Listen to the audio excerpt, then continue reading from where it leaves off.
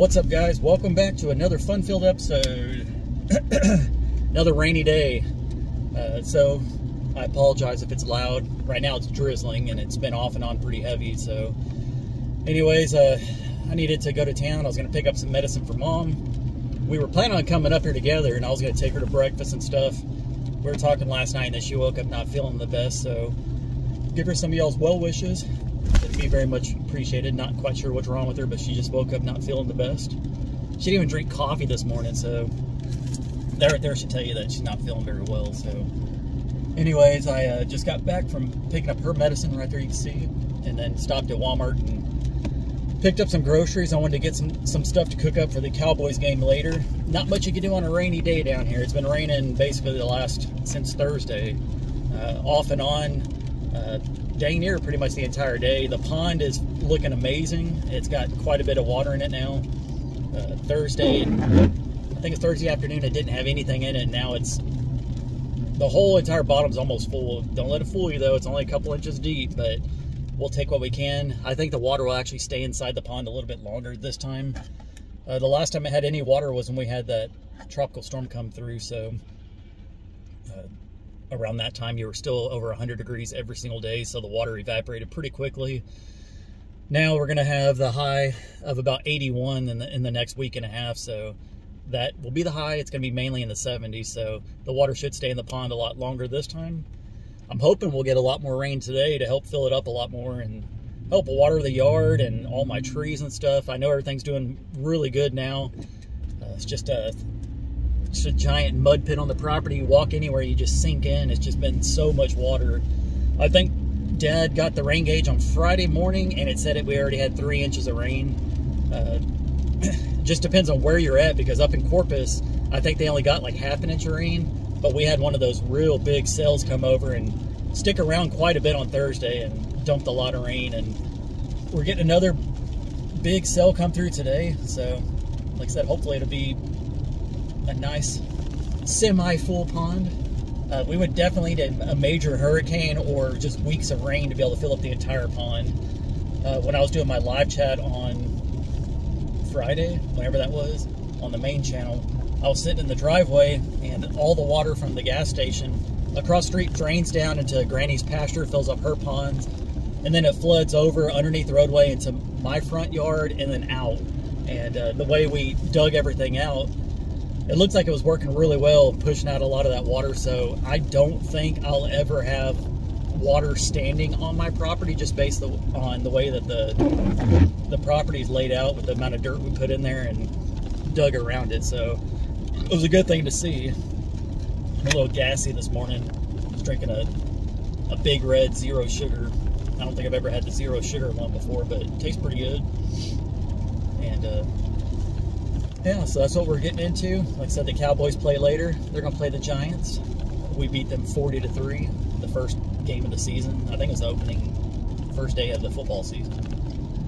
But yeah, we got to beat up on the crappy teams when we can. That way when we play some good teams, if we lose, our record's not terrible. So I think we're sitting at 5-3 right now. Dolphins don't play this week. That's Matt's favorite team. They have a bye week, so we're going to cook up some stuff. It's going to have to be indoor cooking or possibly out in the cabana. I got some chicken wings. I got 3 packs of them. I got some flats and some drumsticks. I'm a flat person. I like the drumsticks, but I just like the flats more. I got a couple of dipping sauces to put with them. I got some honey barbecue and then some garlic parmesan. I was trying to think of something that Mom would want on them. She probably will eat them just, I'm assuming she'll just eat them dry, but who knows? Her taste is still trying to come back from the COVID. It's been dang near 2 years now since she lost her taste and smell. She's getting it back slowly. There'll be certain things where she's like, hey, I can smell that or I can taste that, and there's other things she just can't taste anything. I was trying to think of the last thing that we had. Oh, it was some chips Matt had bought. He bought some like a dill pickle flavored chip, and Mom couldn't taste it, which is weird because Dad and I tried it, and I mean, it was an overwhelming taste. It tasted and smelled just like pickle, and it was kind of shocking that she couldn't really taste it too good. So hopefully she'll be able to taste these. I don't want her to miss out on a lot of stuff. A lot of things we cook, she'll only eat just a little bit of it, and a lot of it she just can't taste it. And when you can't taste something, it just doesn't make you want to eat it very often. So anyways, that's what we've been getting into. I saw another Ford Ranger at Walmart. It was the exact same color. It was the same model as this one, except they had some good looking tires on it. I just wasn't a fan of the rims they put. They had some kind of black rims with like red on them, and I wasn't a fan of the red on it, but they had a rack on the back as well with a big tire on it. It looked pretty cool. It was cool seeing another Ranger in the area, kind of fixed up a little bit. And then there's one in Rivera that's got like a 6-inch lift on it that looks really cool. That's the only thing they've done to it that I can see on the outside is just a lift on it. So it looked a little beefier than mine. Mine just has I think it was 2 3/4-inch lift. A leveling kit, I should say, not a lift. When you get the trucks, they have them where the front end is a little bit lower, so when you're towing and stuff, it'll kind of raise itself up some. But I got the spacers put on mine in the front, and it definitely leveled out the truck, makes it look a lot better, less stock and a little more beefier.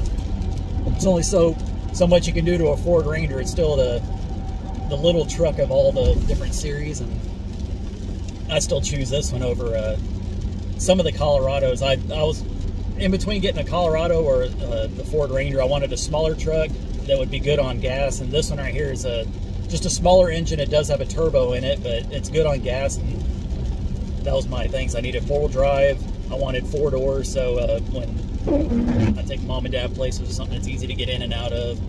And then just a smaller truck that wouldn't be a gas guzzler. And so far, it's checking off all 3 of those. I'm very pleased with this truck. December 6th will be 1 year since I bought it. I think I bought it when it had 57,000 miles on it. It's a used vehicle, 2020. And now it's at 62,600. So I've only put right around 5,000 miles on it in a year, which is crazy. When I lived in Dallas, I put just tons and tons of miles on vehicles, always having to drive around real far, and out here it's not the same. So hopefully it'll continue that way, where I don't just put a ton of miles on this truck and be able to use it for a long time. I'm trying to pay it off quicker. I went ahead and paid ahead 6 months on it just to get ahead of things, and then whenever I get paid with YouTube, it's only once a month. I try to set a little bit aside and try to pay ahead. And if I go the full term, this truck won't be paid off till 2029, and I don't plan on going the full term. So once we start building the house, hopefully the channel will start kicking in a little bit more. My revenue will jump up some, and I can stash a little bit back for that, and then continue to build the house debt-free, because that's my plan. Try not to just bury myself in debt. So far it's working out for me, and I can't do it without you guys. If you don't watch my videos, I don't make money, and that's why I do YouTube, to make money. Sometimes I do enjoy doing YouTube, and sometimes it's like every other job where you just get burned out on it. This is a little bit different than a normal job. You don't have people constantly telling you what you're doing wrong. YouTube, everybody feels like they've got to tell you what you're doing wrong and how to do something, and you just got to roll with it. Most of the people give good feedback. Some people just talk out their ass, and some people don't have any building experience but still want to tell you how to build a house. And like I said, I do read the comments, and like I said, a lot of people do give you good stuff. A lot of people are saying to change the layout on the house, and Dad sat down for a while. He's really good at coming up with different designs and stuff, and I think the design he came up with is not the one y'all saw. Again, it's a newer one, and it gives me more room in the living room area. I don't know, did y'all just hear that blow-off valve? This truck, so I put a blow-off valve for the turbo, and whenever it shifts certain ways, it'll go. It just did that, so I'm not quite sure if y'all can hear that or not over the rain and sounds of the roadway. But anyways, the layout Dad did, he switched the laundry room and the closet to the bedroom now, which will open up to the bedroom. I may switch it up. I still kind of want the laundry room to open up into the bathroom, but it makes sense to have it next to your closet and open up the same way your closet does. So you just put your laundry in, get it out, lean over 2 feet, and put it in your closet. Excuse me. So I think I'm gonna end up going with that. It does push the kitchen over a little bit and opens up the living space a little bit more. So I have a little bit more options of where I can put my TV, furniture and stuff like that. So I probably won't show that on the layout until after the concrete and stuff's poured out there. And we're still just waiting to hear back from the company. There's nothing you can do about it. I didn't want to have to pour the whole foundation ourselves. So like I said, I was going to hire somebody to do that. You just got to wait for them to respond back to you. Initially they put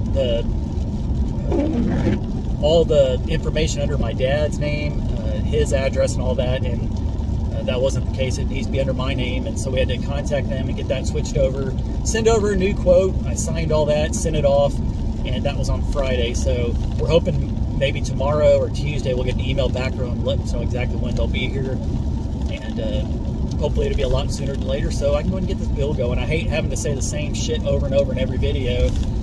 When it comes to YouTube, people are impatient. Viewers are very impatient. They want to see a lot of progress get done, and if you're not doing something, a lot of them just don't watch. And my views reflect that on the recent videos, and it is what it is. My channel is unfortunately looped into the building and homesteading stuff, and that's only just a very small portion of my life. I don't consider myself a homesteader, at least by the terms of all these you see on YouTube. Most of the homesteaders on YouTube are just full of shit. Most of them, they play it up for YouTube.